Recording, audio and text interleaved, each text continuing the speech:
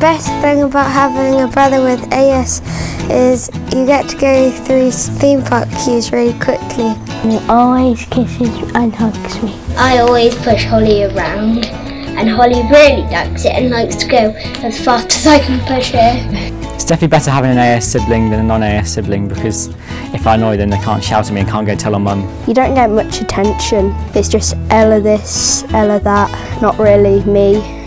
Sometimes felt very jealous. I didn't understand why he could pull my hair, and then if I hit him I would get told off. Well, I've got this best friend who's fine with him, but my other friends just run away. It makes me feel sad. Some of the friends that come round a bit, they think it's a bit weird. One didn't really like the noises he made. I've got bullied, and then people have actually called my sister names. But I've got one friend in particular who absolutely adores Darcy.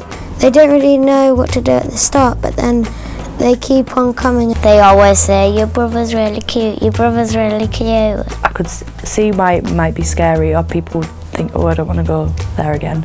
My friend might give cuddles with him, and they help him as well. I used to go to quite a lot of sibling groups run by the council or the university, and we would go on trips away. For me, I think that did really help, being able to be in that sort of social environment.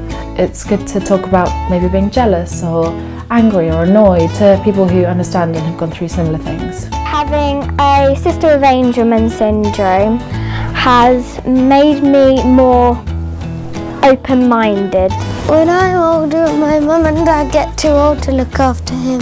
I might have to look after him with my sister, and I think I can cope because he's actually been with me for my whole life because he's older than me. I don't think siblings should have that responsibility forced upon them, and I think that's unfair for that to happen.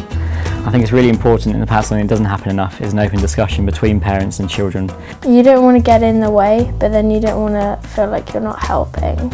He has to have 2 carers, and it's really crowded. And when we go into town, everyone just looks at you, but we're used to it. They were just looking because it was something different, but at the time I remember being quite self-conscious about it. You try all your best to fit in, but then if you're out in public with your AS individual, then it can actually be, you can stick out like a sore thumb at times. I don't really feel like it's embarrassing. I think it's kind of cool. I wouldn't ever think, oh, I wish he didn't have AS. I love the fact that he does, and that's who he is, that person. I think I'm very fortunate to have Eloise in my life because my happiness is measured by the people around me, and I have a lot more appreciation for things in life that I wouldn't otherwise have had. It's made me look at the world differently, it's made me appreciate smaller things, it's made me think nothing matters because nothing matters to Harvey, so why should anything matter to me? Having a brother like Jake would be the best. I really love Holly because I just do.